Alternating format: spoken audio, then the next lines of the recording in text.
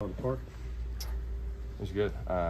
Swing's feeling good. Put a pitch where I was expecting it and put a good swing on it, so felt good. You saw Brian do it and you wanted to one-up him?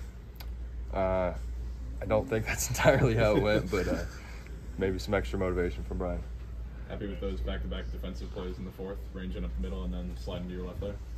Yeah, my first ground balls I've gotten in the spring at second base, so it was definitely good to get a couple reads on hops and stuff like that.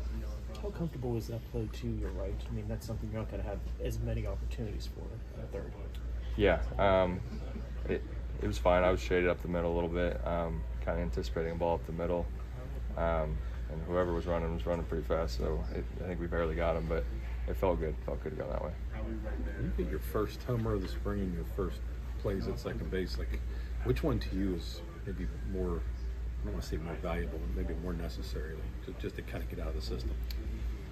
That's a tough one. They're probably pretty equal, but like I said, just ground balls at different positions. It's always good to get a good amount of reps there, and especially game reps. And then obviously impacting the ball feels pretty good too. So. It's pretty early in spring, but are you happy with how this has gone so far? Yeah, I think a lot of people in here are feeling good. Swings are feeling good, and just working to get the legs underneath us right now and start winning games soon. When you make plays like that over at second, how much more confidence does that give you that you can handle pretty much any position?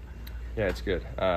It's good to get the tough plays out of the way here in spring training, but just getting the reps is amazing. So it's just good to see the ball in the bat. What was your reaction to Brian's homer in seriousness?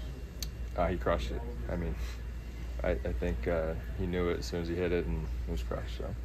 Did you know yours was gone when it came off the bat? Because it kind of seemed like you maybe thought it was just going to be a fly out to center or something like that. No, I did, and I swung and was kind of stuck in my stance at the end, but I definitely hit it pretty good. I knew it hit it pretty good.